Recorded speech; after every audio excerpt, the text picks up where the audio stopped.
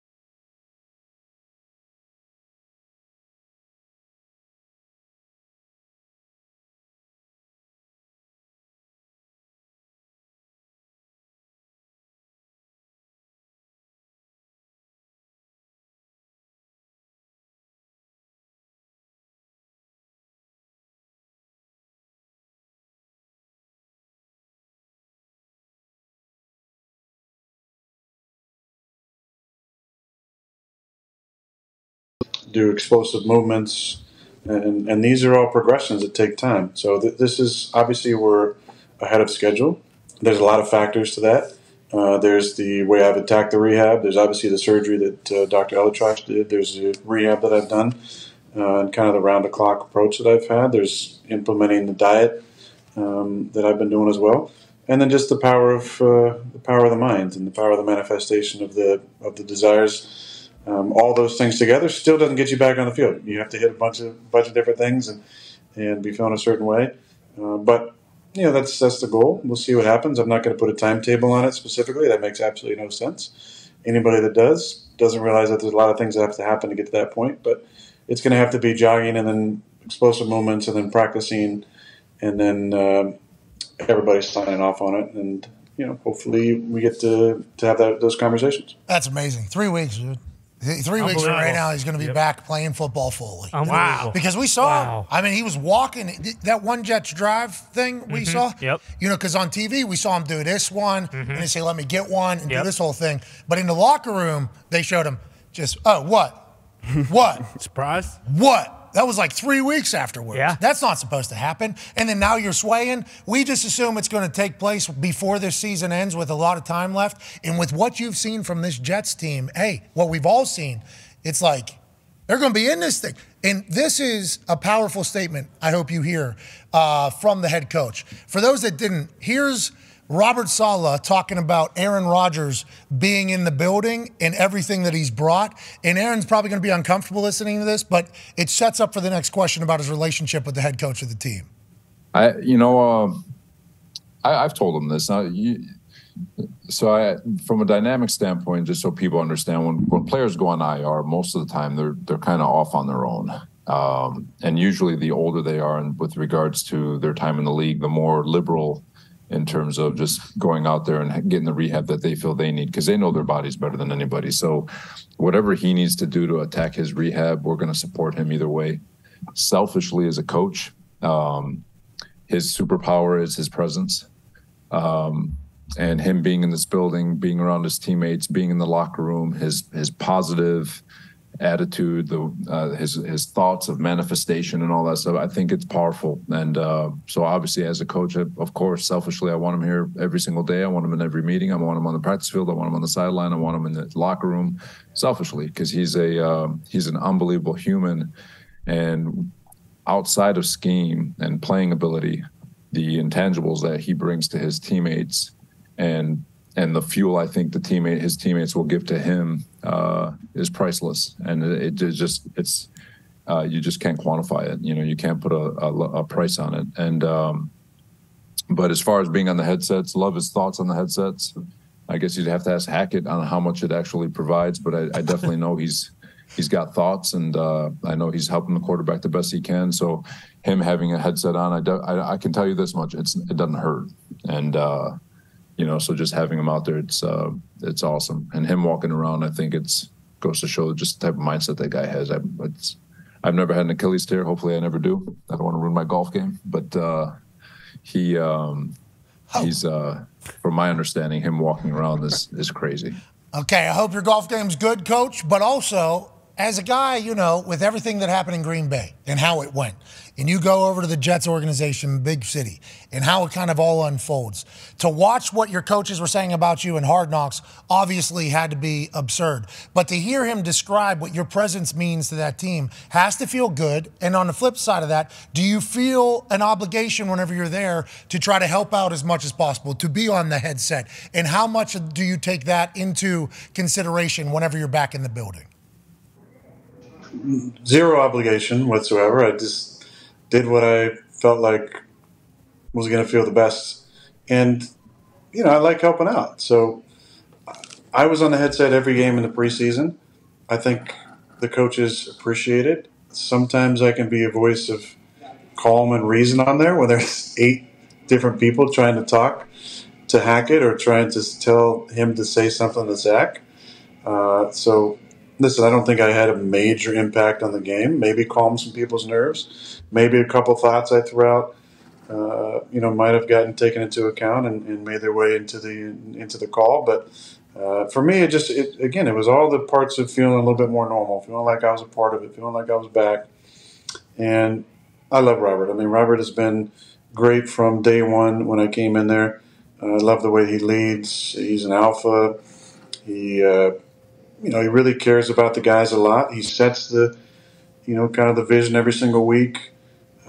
He doesn't change, the standards don't change. The accountability doesn't change. Doesn't matter if he's talking to, the youngest guy in the team or myself, the oldest guy in the team. It's always the standard is the standard. He holds guys accountable. He's a fantastic coach. And, I was kind of on the fence this last week, to be honest, because my rehab's been so great and I've really been coming along so incredibly well here on the West Coast. I was like, if I fly out, I'm going to miss a few days of rehab. And, am I going to regret these, couple days not getting the same type of work in? And I just kind of hit up Robert. I said, hey, what do you think? And he said, need you out here, buddy. Oh, that's awesome. That had to feel good. That was cool. That was cool. So it was good to be out there with the guys. Obviously, incredible game. Incredible performance by our defense, and then just enough plays on offense to make it work. But when you win the turnover battle by 4, you should win those games. And our defense came through offensively. We took care of the football. We weren't great in the red zone, but Greg came through with some big clutch kicks. And then Tony Adams with the pick in the 4th was, that 2 minutes left was incredible. And it's a good feeling. That locker room was one of the most fun scenes that I've been a part of after a win. Just seeing the guys and the excitement. We made like a little tunnel, a little congratulatory tunnel for guys coming off the field, and it was pretty awesome to see the smiles. And Woody was, he was threatening a couple days of work this week for the guys. It's our bye week, and for me, especially under Mike, it wasn't even a question all those years. It was like, you come in Monday, you get a lift, and then you get the hell out of the building, and we'll see you the next week. And there were some rumors about coming into work till Wednesday. So luckily for the guys, Woody found some charity in his heart and allowed Salah to let him off yesterday. So it's going to be a nice long bye week for the boys to rest up and get ready for the game against the Giants next week. Oh, God. The Johnson & Johnson owner, such a good guy. Truly. You know what I mean? Changing the world. Were you jumping in that tunnel? Were you jumping too? Because we saw you throw. I wasn't jumping, but I bet you if he was a veterinarian, he might not have let guys out on Monday. So big shout out to the Johnson family. Go ahead, AJ. People are going to Google what that means. That was another pretty big. It's good. You're the man. Go ahead, AJ. As far as wearing the headset and acting like you're a coach on the sidelines, is it tough not to give more input and to give you any kind of fire to think of, hey, eventually when I'm done playing football 5-10 years from now, maybe I'm going to coach and call some plays? How'd you even get that out with a straight face? What do you mean? I think you'd be a great coach. Yeah, the headset looks super cool on you. Yeah, with that hat, look. too. Yep. With that hat. I'm sure you'd be able to handle some young kid who can't make any of the throws that you can make. I'm sure you'd be great and have a lot of patience with that guy. Just throw the ball. I can't. Yeah, good sarcasm. Good sarcasm right there, H. Appreciate that. I do not plan on being a coach. No, there we go. Yeah. I was a little disappointed that we didn't have more hat options. I saw Big Mike last night. I thought their hat was pretty cool. They just had the star and it had some multicolors. I don't know. I enjoy being on the headset. Again, I'm not trying to feed too much. I can't talk directly to Zach. I can talk to the offensive staff and switch over to line 2, which is usually like some of the assistants and the line coaches. And every now and then, it's like your mom listening to your calls when you're in, junior high, trying to talk to a cute girl you're interested in. Just kind of listening in and then just throwing stuff in every now and then to kind of forget you're on there. But who the hell I is have that? fun with it. Who is that? Who the hell just said that? It's Aaron. Yeah. Oh, sorry. I have fun with it. But no, I don't have any desire to be a coach in 5 to 10 years when I'm done playing. But yeah, great question. That coaching life is crazy. That coaching life is bananas. It's a schedule. I mean, there's so much guarding your desk. I don't think I can handle that. And it's like just that's how it is too. Like you know what I mean? You got to be the head coach. If you're the head coach, though, you control that, Aaron. I don't think so. Because if you lose, As soon as you lose, it's like you got to guard your desk. Well, we got a guy that Aaron does things his own way, you know? You're right. Look at his Achilles, right? Look at that's what you're talking about. This guy does stuff his own way. He actually defies science. This guy right here, right now. That's what they're saying about you. Shannon Sharp said this morning. Science? If like we learned, if science is Dr. Fauci, you damn right I'm defying science. All right. Okay, that's on me. Got him. You let him right into that You one. set yourself up for that. Yeah, Fauci's just sitting at home reminiscing about his terrible opening pitch. And he's like, it's Tuesday again? Great. Everybody's going to be reminded. Everybody's going to be reminded. Last question about your time out there with the Jets beating the Eagles from Darius. Yeah, we got to go back to that throw. You know, as a DB, I'm always checking out the swag of other players, quarterbacks, playing or not. Those Adidas shoes, are those specially made in big-ass shoes, and what do they do for the Achilles if they are specially made by Adidas? Yeah, thanks, DB.